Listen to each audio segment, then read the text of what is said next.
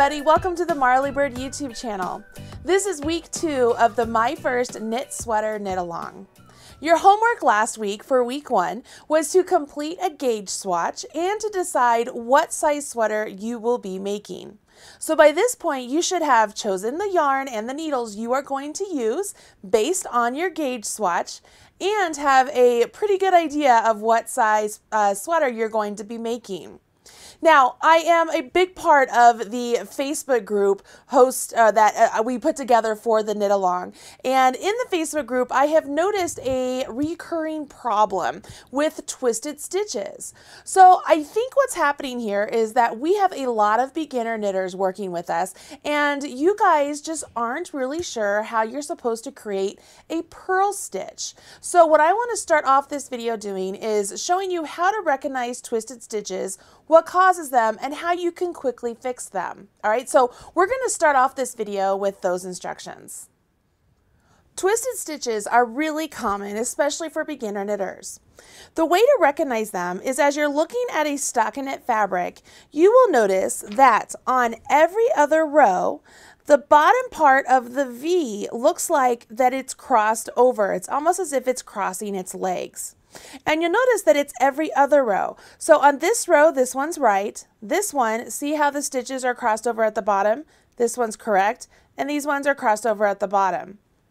The reason it happens every other row is because on the purl rows, you're actually purling under the needle instead of over the needle. What I mean by that is this. You're inserting your right hand needle into the stitch to purl. And you are taking your yarn and you're going underneath that right hand needle. Can you see how my yarn is underneath it? By doing the purls this way, by purling with the yarn underneath that right hand needle, I am actually making my stitches that are going onto my right hand needle in a position where they will be sitting backwards. And I'm going to show you what I mean, okay? So I'm going to finish this row of knitting with the yarn under.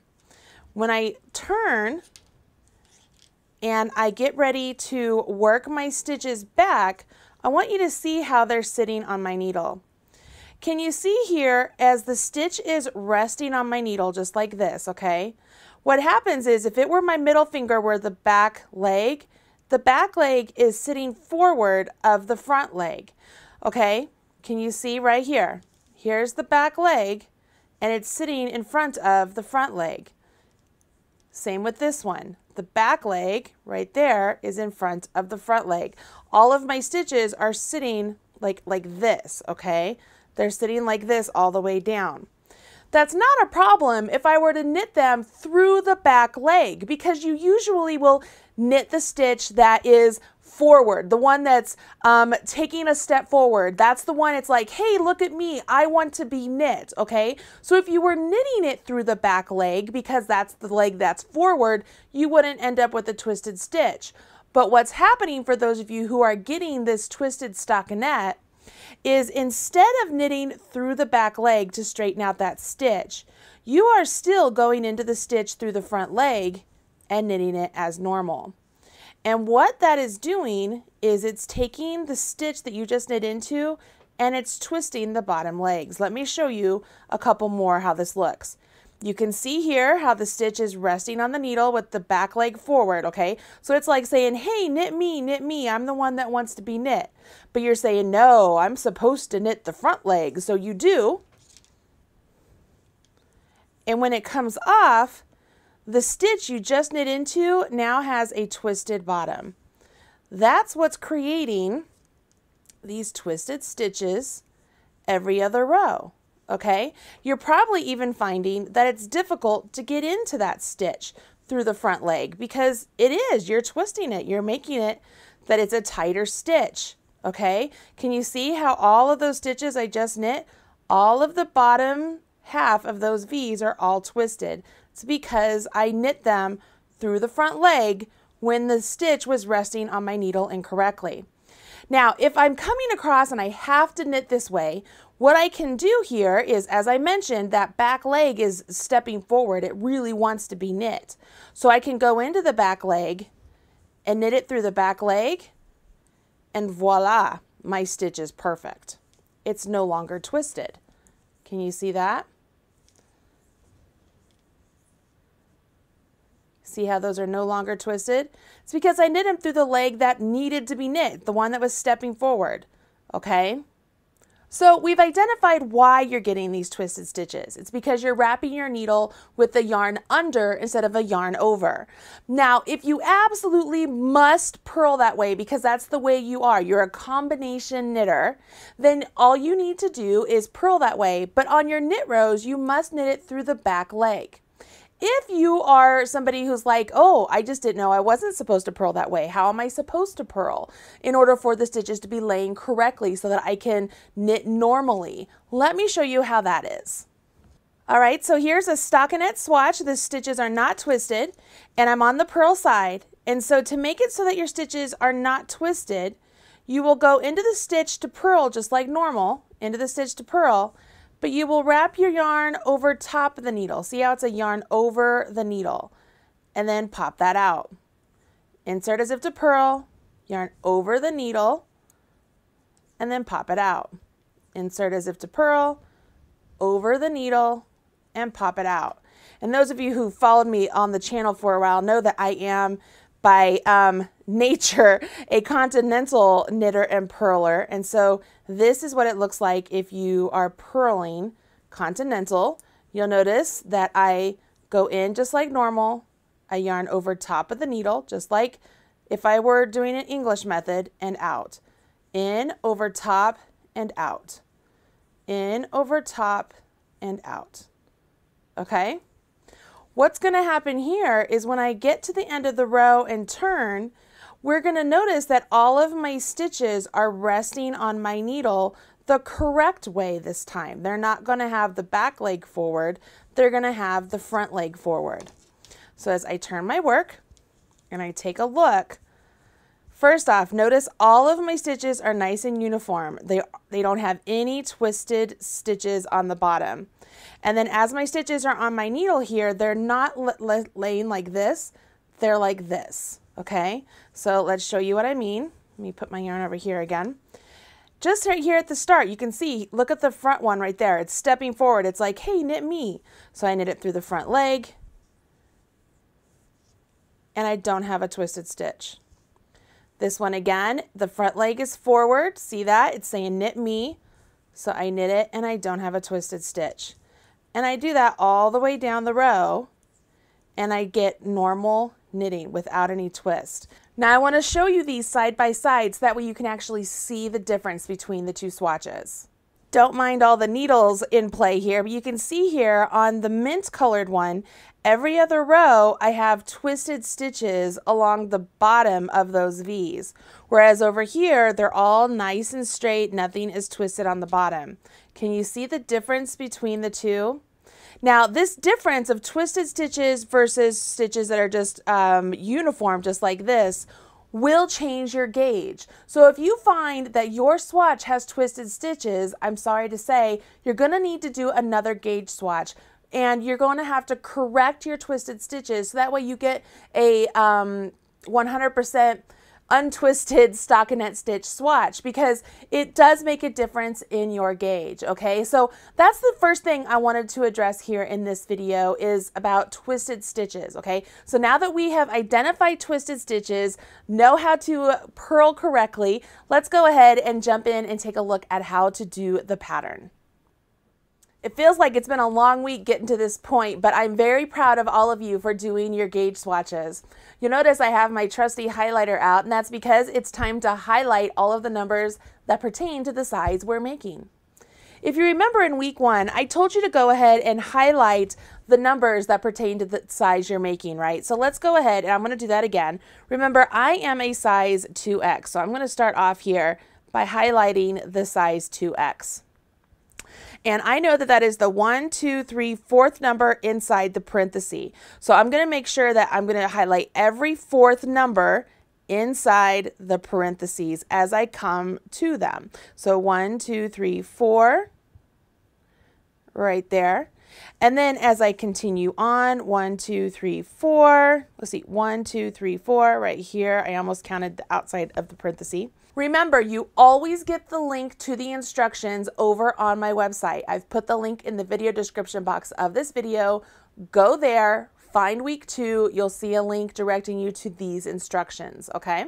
I'm now on the actual pattern portion, and this is where I begin to see a bunch of different numbers that are important to me and to all of you making other sizes. So I want to make sure that I'm still highlighting my 4th number, or whatever number you are working with, okay? So let's see, these are all of the same. 1, 2, 3, and here's 4 right there. And all of this is the same. 1, 2, 3, 4. And if you want to highlight the centimeters, you can. Let's see here. Then it comes to the shoulder. 1, 2, 3, 4. It's pretty easy, and this is very helpful in making sure you're always in the right place in your pattern. 1, 2, 3, 4. And then so on. Okay, so that is the first step. Highlight all of the numbers that are important to you. The next step is to get down to the knitting. Grab the yarn and the needles that you have decided you are going to use and follow along with the pattern. Here's the really good news. Your gauge swatch was like a super condensed down version of the front and the back of the sweater. It really is, I promise. What you're going to do is you will work in that ribbing, that 3x2 ribbing, for a set number of inches. Then you'll switch to stockinette stitch, which is knitting 1 row, purling the next row. And you'll do that for a majority of the sweater. I mean, look at this one. You can see it's a majority of the sweater. When you reach the part indicated on the pattern near the top, that's when you will transition to that second type of ribbing stitch that we did at the end of our swatch. That's the part that's up here at the top of our shoulders, okay? So all the stitches that you need to know how to do, especially now that we just went over how to do how to recognize twisted stitches, you already know how to do, okay? So there are a couple little tips here I want to make sure I include in this video that were requested from those of you in the group. The first question is this: Marley, when you're working on the ribbing, how do we tighten up this last knit stitch when we're working this 3x2 ribbing? It's the stitch that's always next to that purl bump. I want to show you over here. I know this one's a little bit darker, but I'm going to spread it out. You can see that my knit stitches along the edges of my purl bumps are a lot more snug than in this example. And the reason is this: when you purl in the traditional method of yarning over your right hand needle, just like we talked about, you actually have a little bit more yarn in every single stitch you purl as opposed to when you knit, okay? Let me show you what I mean here.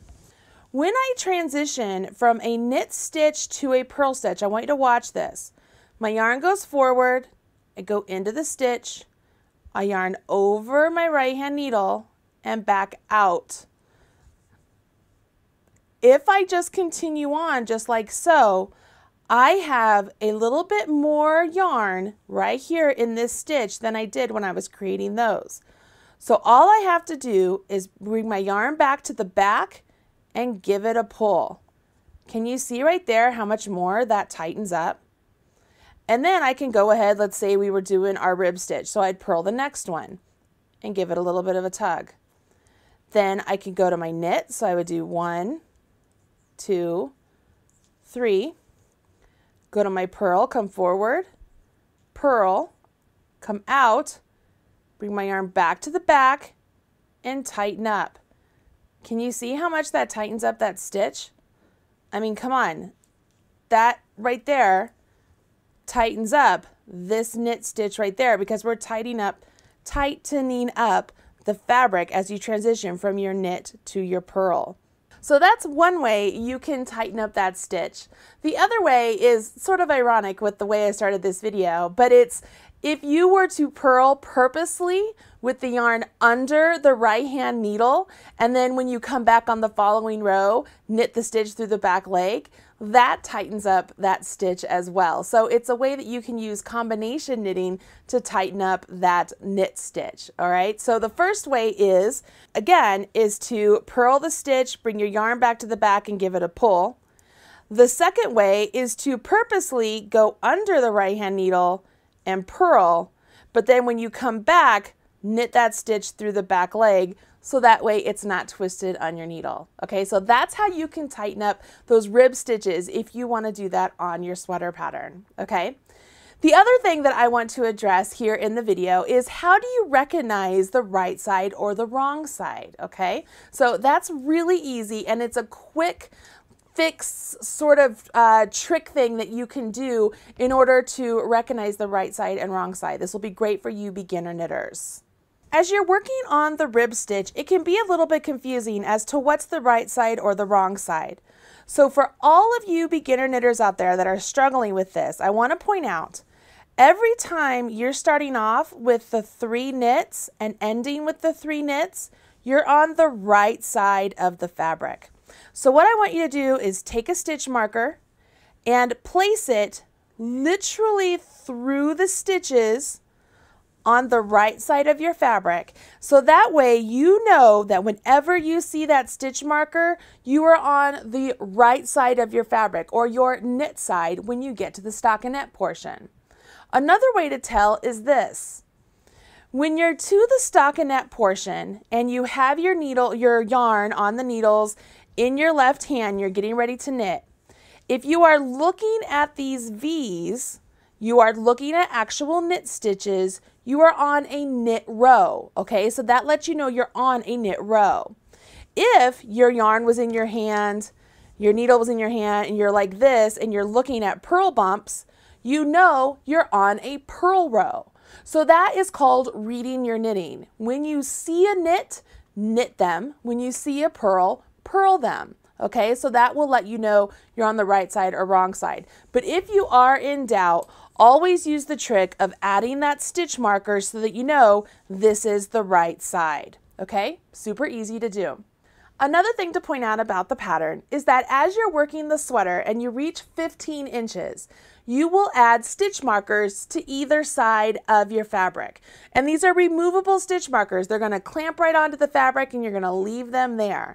That is the bottom of your armhole. So it's important we know where those spots are on both the front and the back. Now that leads me to the next question. Marley, why do you keep mentioning the front and the back? That's because over the next 2 weeks, week 2 and week 3, you will be making the back and the front of the sweater. Both of them are identical, okay? So you need to make sure that you have planned enough time to knit the back and the front of the sweater over the next 2 weeks. The best way to do that is this. Take the total length of your sweater. So 27.75 is my total length. And I am going to make the front in 7 days and I'm going to make the back in 7 days. So I'm going to take my total length and divide that by 7. That gives me 3.96 some odd inches, okay? So I know that if I knit roughly 4 inches every day for 7 days, I will complete the full front or the full back of my sweater. Does that make sense? So if you are worried about the amount of time it's going to take for you to knit your sweater, do this. Divide the total length of what your sweater is by the number of days you have to knit it, and that will let you know how many inches you need to knit per day in order to reach the desired outcome in that time frame. So this is doable. It is a lot of knitting, but I know that many of you can do it. Those of you who are size small and medium, you have it made. Think of us who are making the 2X, 3X, 4X. It's a lot more fabric we're creating than you are. So please pray for us. Wish us good luck and cheer us on from the group, because it's a lot of knitting. It's 4 inches a day, but man, it's a wide amount of fabric we have to create. But I know that we can do that, okay? So that is what we're going to do as far as your homework. You're going to make the back of the sweater and the front of the sweater, and they are the identical instructions, okay? So even as you're looking at your sweater instructions, you'll see a full list of what you need to do for the back, and you'll do the exact same thing for the front. Now, the last thing that I want to talk to you about is how do you add yarn to your project? And this was specifically requested in the Facebook group, so I'm excited that I get to show you how to do this, because the first thing I want to tell you is this: do not add yarn mid-row. Okay, that's the first rule. I want to make sure I'm throwing that out there. We're going to add yarn always at the end. Now that might mean you need to cut a length of yarn off that maybe it just didn't meet all the way to the end, and it is what it is, people. Just trust me on this. Always add your yarn at the end of the row, okay? The very first stitch of the row, add your yarn there. That way we can hide that addition in the seam, and if it were to ever come undone, it's going to be locked in the seam. You're not going to get a hole in your sweater, whereas if you were to add yarn in the middle of your sweater, not only do you have a chance of getting a hole, you have to hide the yarn as you weave it in. It's just unsightly. So it's much better to get in the habit of adding the yarn at the edges of the sweater, okay? So that's the first thing, and let me show you how we're going to do that. It's so easy, you're going to be like, oh, well, I could have done that. So let me show you how that is done. All right, so I'm pulling this swatch out again. It's being really useful today. And this is what I'm going to do. Say this is my yarn that I'm finishing up. It's not attached anymore, and it's time for me to add a new ball of yarn. I'm going to grab a new color so you can see how this works, okay? I'm going to grab a new color, and I will go in and I will just start knitting with my new color. That is as easy as it gets, people. I am just knitting with the new color. Old color just hangs out here. If you want to tie these two together, you can do that, so that way it doesn't flop around. But that's it. You will always add your yarn over here at the edge, and that's how you will add your new ball of yarn. It is really that simple. I think that's everything you need to know for this week's instructions. If there's something I missed, be sure to leave a comment in the comment section below this video, and I'll be sure to answer it as soon as I possibly can. But more importantly, just make sure that you finish the front and the back of this sweater over this week and next week. That means that next week's video, it isn't going to be a bunch of new instructions. I'm actually going to do a YouTube live session answering your questions live on air. So if there's anything that you would like to ask me regarding the sweater knit along, I would love it if you would join me here next Wednesday at 10 a.m. Mountain Time. And then you can do a live question and answer with me for this sweater knit along. Okay, so that's what we will do for week 3. I think that is it, you guys. I am so proud of all of you doing your gauge swatches. I know it's a lot of work, but trust me, it's much better to get those gauge swatches done now than putting all that work into a sweater that doesn't fit. Keep up the good work, you guys. Keep encouraging each other there in the Facebook group. It's amazing to watch all the positivity over there. It just warms my heart, and I love being a part of it. I really hope you are liking the yarn, liking the needles you chose, because you're really going to be spending some time with them. For me, it's about 4 inches every day. So those of you out there who are also making the 2X, I feel you, man. It's a lot of knitting, but we can do it. We can do this together. I'm Marley Bird. This is the My First Knit Sweater Knit Along. Hopefully you're having a good time, and I will talk to you again next week live right here on the Marley Bird YouTube channel. Talk to you guys later. Bye. Hey, you made it to the end of the video. I've got a surprise for you. In the video description box below, you'll see where it says coupon code. If you use that coupon code in the Marley Bird Ravelry store, you will get 50% off any pattern of your choice. That is my treat to you for watching the video all the way through. If you want to check out other videos here on the Marley Bird YouTube channel, I've got a couple right here that you can choose from. Don't forget to smash that like button and hit subscribe if you haven't done so yet. Thanks, guys.